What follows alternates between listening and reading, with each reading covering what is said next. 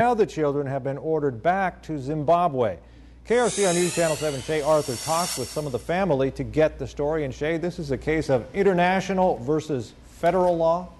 That's right, Mike. And international law wins in this case. The kids live in Weed with their mother right now. Dad is in Zimbabwe, where a Siskiyou County commissioner recently ruled they must go back to. We can't release their names for security reasons, but today I talked to the children's aunt and grandfather. They say this isn't a custody battle. This is a battle for human rights. It doesn't matter if the government's corrupt. It doesn't matter. This is a battle that you could be fighting. And also, our constitutional rights are no longer just your rights that we all just accept as my right. But Aunt Sherry Marshall and grandfather Keith Chilson say that's not the case for the Curl kids. The 9, 11, and 13-year-olds will be sent back to Zimbabwe to live with their father before the month is over. I think it's adding insult to injury. You know, you go to help someone, and then because you go to help these starving kids and orphans, you go to help, and then all of a sudden you find yourself no protection from your country. I don't understand. The youngsters are all U.S. citizens, but it doesn't matter in this case.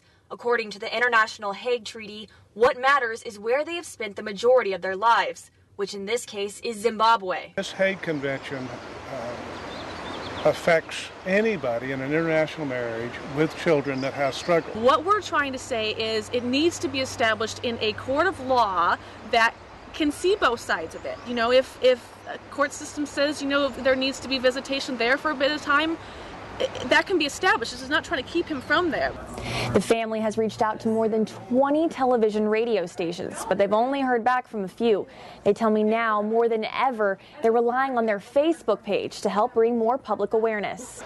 It's sketchy. It's unclear. It's left up to each judge to decide what they think it means. The family says the kids are looking forward to seeing their dad, but they haven't been told when or if they'll return to the U.S. So it's scary. The family worries about unsafe living conditions in Zimbabwe.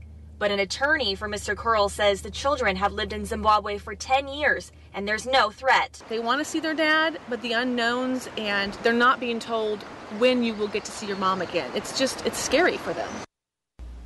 And the kids are set to touch down in Zimbabwe on April 20th. Now, if you would like to learn more about their story, we have a direct link to their Facebook page. It's called Help the Curls. That's on our website, krcrtv.com. Mike?